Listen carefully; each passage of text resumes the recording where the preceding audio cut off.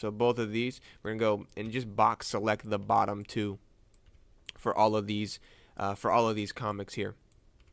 And once we have selected the first keyframe and the second keyframe of our second layer comics, which is our back layer, we can now, since we have a few mistakes right there, we can unhighlight those, make sure we don't have any duplicates like that right there. We don't want to bring the first couple comics with us, so we want to make sure the bottom keyframes are the only ones that are yellow. Only ones that are yellow, ones that are yellow. All right, so that's good. So we can close down we have to move them first. We can go ahead and look at the last keyframe for this. So we hit G on our keyboard, move these all out the way. And the last keyframe we need to put this on for this right here is frame 63. So we're going to hit G and move all of our comics until the first frame is frame 63. So now what we're going to do is they need to come out before then, so right there. So we're gonna move these hit G 1 2. We're gonna move these 1 2 3 frames further than that. Yeah, all right. So that looks pretty good. And now, since we have them behind our first set of comics, we're not seeing them. So we need to move this cube up a bit. So now we need to move these comics up, instead of having them all go first. So now we have the back layer goes first. All those play, all those play, all those play, all those play. And then the second layer plays with all of these same comics. All right, so now we have duplicate the time that we had before. So now instead of 2 seconds, it's somewhere around 5-ish seconds, which is really nice. If you watch the Marvel intro, it is somewhere around, I think it is, yeah, it's somewhere around 9-ish seconds that you can see comics. So we might even want to go ahead and duplicate this one more time, but like I said, for the sake of the tutorial, I'm just going to do that the 2 times. So our intro is going to be a bit shorter, but that is good because YouTube intros need to be short anyway. So like I said, you can go ahead and duplicate this one more time and get this to be bigger, especially with your different comics. Like I said, you can go ahead and do the other pieces like I mentioned earlier. But for now, that's going to be that. So now what we need to do is we have our comics ready and set to go. So these need a bit of motion blur. So if I render this the way it is right now, you shouldn't be able to see much because, once again, we don't have very many lights, and we don't have any lights in the scene. Plus, we don't have any motion blur. So it looks just like a bunch of pieces of paper coming down with like little to no interest. So how we're going to fix this is we're going to turn on motion blur right here in these settings. So now instead of that bland, clean, crisp image, we're going to get these nice motion blur comics just like you see in the actual Marvel intro. So what we're going to get now is we're going to get exactly what we needed, but the problem is we need to do the lighting before we can move on to the actual Marvel intro with the words. We need to go and move on to the lighting. So first things first, we're gonna hit Shift A. We'll go over here to create and add in a spot lamp. Hit RX90 on my numpad, and scroll this back to just behind the camera, I suppose. What we're gonna do is we're going to grab this lamp in rendered mode. We're going to take a look at this. This might get a bit of lag here, so just bear with me for a second. We're going to turn in the world settings. We're going to turn our color to solid black, so we can't see anything other than the comics. With our lamp still selected, we're going to scroll down the size to make it so you can only see a small portion of the stuff of the comics at the same time. With our camera selected, I'm actually going to turn on border and go into the camera's view and turn rendered mode back on, so you can see what I'm doing a bit better.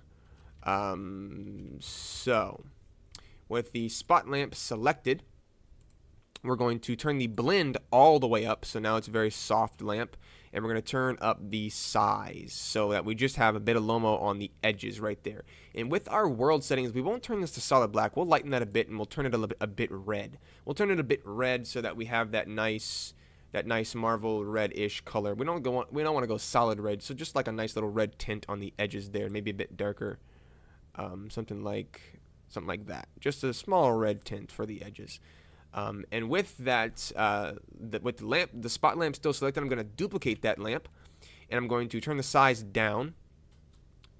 And if you can't tell, I'm going to turn the brightness up so you can see exactly where this is a little bit. So I'm going to turn that brightness up way more than the other one was, and we're going to turn up the size, and we're going to once again duplicate this one more time. We're going to turn down the size, so now we have a very harsh lomo going on here. And with this small one, I'm going to make the color a bit more reddish.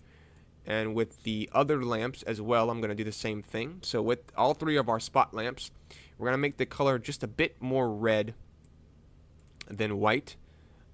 So with the first spot lamp, we're going to make it a bit more red. So with the first big spot lamp, we're going to turn that one almost solid red. Almost solid red, and we're going to darken it just a little bit. And with the second spot lamp, we're going to turn it a little bit more red than that. And we're going to grab a bit more red for this one as well. So that looks pretty good. We have that nice red tone to the intro as well.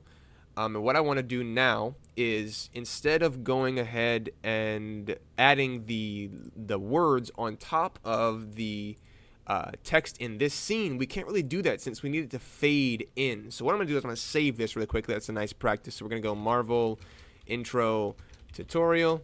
Tutorial with an L, tutorial, and I'm going to save that right there. And I'm going to create a new scene up here. Up here in the scenes, we never really get into them all that much. But what we're going to do is I'm going to type in pages. This is going to be pages because this is our main scene. Actually, no, I'll just type in main. We'll type in main there. And then we'll hit this plus. And this plus will create a new scene. And the new scene we're going to do is we're going to hit 1 on a numpad, 5 on a numpad, and hit Shift A and add in another camera since we need a camera now. Hit 5 to go out of orthographic mode on our numpad. So we're going to drag that back to about right there, right behind the grid like always. And we're going to add in some text. So Shift A or go over here to create and add in some text. RX90 on my keyboard, hit enter to confirm that selection. And this is not center, by the way. So if you want to zoom in more than what you can hit period on your numpad to zoom in closer to the text, by the way. That's a little tip. So what we're going to do is down in our text edit options over on the right here. I'm going to close this for the time being. Over on our edit options, we're going to change the horizontal alignment to center. So we have that in the center now. And we're going to change the vertical alignment to center. But that doesn't do very well. So we're going to turn that back to top baseline and turn the offset. We're going to put the offset down. But first things first, we're going to hit tab on our keyboard, delete the word text, and we're going to type in Marvel. Boom, boom, boom, boom. And with this little folder icon with the font, I'm going to hit that, and we're going to grab one of our fonts. I'm going to be using Impact because it's very close to the Marvel style font. So yeah, I'm going to grab that. I'll leave a link down in the description where you can get Impact. So that's that. We're going to hit Open Font. And now we have our font there, boom. So if I go into the camera's view with 0, you can be able to see that the line needs to be in the direct center of the word Marvel. So how we're going to fix this is by, first things first, I'm going to scale this up because it's not big enough. So I'm going to scale it up to about right there. Take a look at the actual Marvel intro. That looks about the same size, I suppose, right? Something like that. And we're going to hit S on our keyboard to scale, of course, and then SZ to scale up. So because the letters are usually pretty tall for the word Marvel, and they need to be a bit closer spaced together. So in our spacing with our letters, we'll turn this down. Ooh, not that far. We'll go like 0.95, maybe 0.96, 0.96. No, other way, 0.94. Yeah, 0.94 looks pretty good, and we'll scale this on the x-axis to make them a bit thicker. And because we did do that, we had to do 0.93 to make them a bit closer. 0.94 was fine. We'll leave it at 0.94 for the letter spacing, and that should be that. Now we need to mess with the offset here because this is not in the center still. So we're going to go like 0.25, negative 0.25 rather, and that looks pretty good. So negative 0.25 looks like the right way to go for the center of the Marvel words. We're going to make our start frame the 0 frame so we have the same frame of reference as the first scene. We're going to call this words, this scene up here. We're going to call that words. And what we're going to do now is we're going to actually pretty much do nothing else. We don't have anything else to do right now. What I want to do is I want to grab our third scene. We're going to have 3 scenes in this tutorial. We're going to hit this plus button one more time, hit new. And once again, we're going to add in another camera. So Shift A, camera, and we're going to scale this one back behind the grid as well. Shift A, mesh, plane. Then what we're going to do is hit 0 on my numpad to go into the camera's view, RX90 on my keyboard, and left click to confirm the selection, SX on my keyboard to scale us on the X axis, and SZ on my keyboard to scale us on the Z axis, and we're going to make that just beyond the camera's bounds.